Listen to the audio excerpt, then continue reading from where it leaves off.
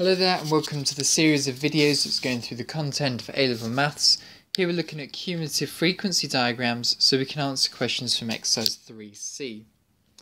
Okay, so what does it mean to draw a cumulative frequency diagram? Well, the word cumulative effectively refers to accumulating your frequency values as you go through your data set. So for the data values here that are heights measured in meters of these giraffes here, we're going to accumulate the frequency as we go through our frequencies, and then we'll draw that on the y-axis. The heights will be on the x-axis, and we'll see later as to why that might be a useful diagram to work with. So the first thing you need to do in drawing a cumulative frequency diagram is onto the side of your data table, plot a cumulative frequency column. So it's going to be 4, and the way we're going to accumulate the frequency is we're going to accumulate the frequencies as we go through, just as the title says. So it's 4 add 7 is 11, then the next one's going to add on 15, and the next value is going to add on 33, and the next one's going to add on 17, and the next one's going to add on 4. So just do a little check that we've got 80 giraffes accounted for here. Now, how you would plot your cumulative frequency diagram? Well, your frequency and your cumulative frequency should always go on your y-axis here, and the heights, your data values, will go on the x-axis here. So always cumulative frequency on the y-axis.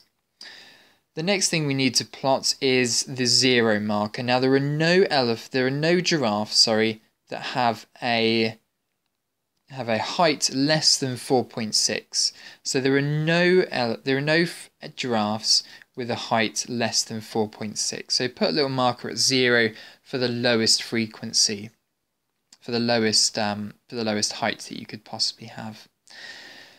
The next thing we need to do is plot, using the ends of these intervals, our cumulative frequency values. Now the reason for this is that there are four giraffes that have a height less than 4.8. How many giraffes have a height less than 5? Well, 11 giraffes have a height less than 5 based on these 7 and these 4. How many giraffes have a height less than 5.2? 26 giraffes have a height less than 5.2 based on this 15, 7 and 4. So it's how many giraffes have a height less than all of these key values on the right hand side of this interval here. So plot these as we go through, and then the way we're going to connect these up is with a curved line that intersects through each of these points here. Okay, so it's not a line of best fit, it's not a jagged straight line, it's a curved line that goes through all of these coordinates exactly. Okay, so now that we've drawn this cumulative frequency diagram, we can use this to estimate the median and the quartiles. Now the median marker is going to be the 40th elephant, so draw a little marker at your we'll do the lower quartile first. That's going to be the 20th giraffe.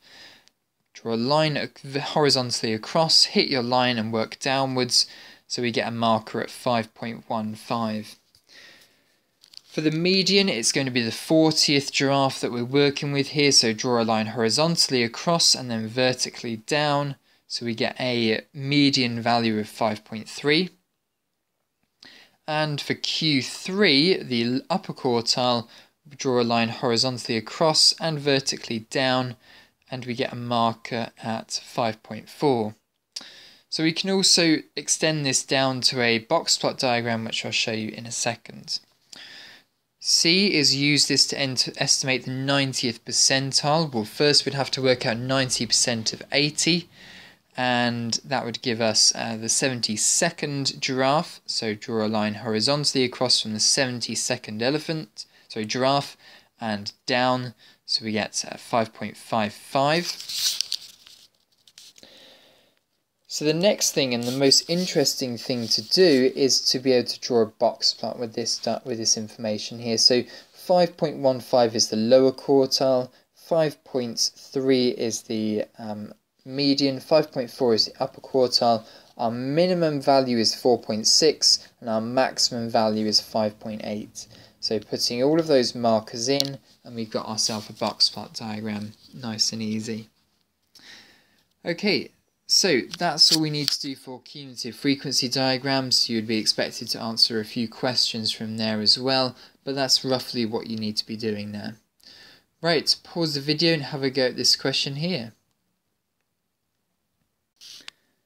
Right, we're done with this question then, so let's crack on with drawing the cumulative frequency diagrams. Make sure that when you do this, obviously make sure you use a pencil and a ruler, straight line.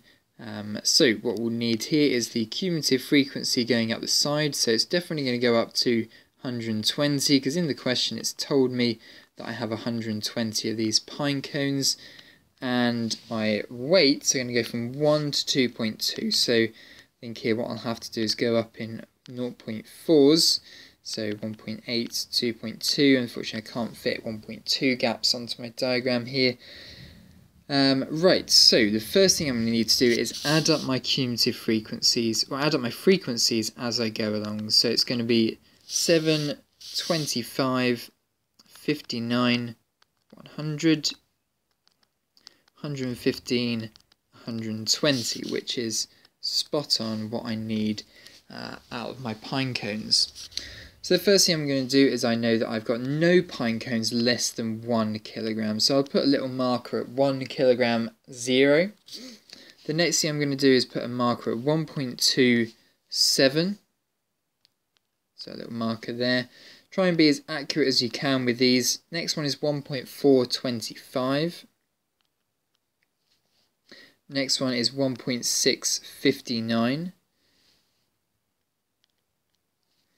Next one is 1.8 100.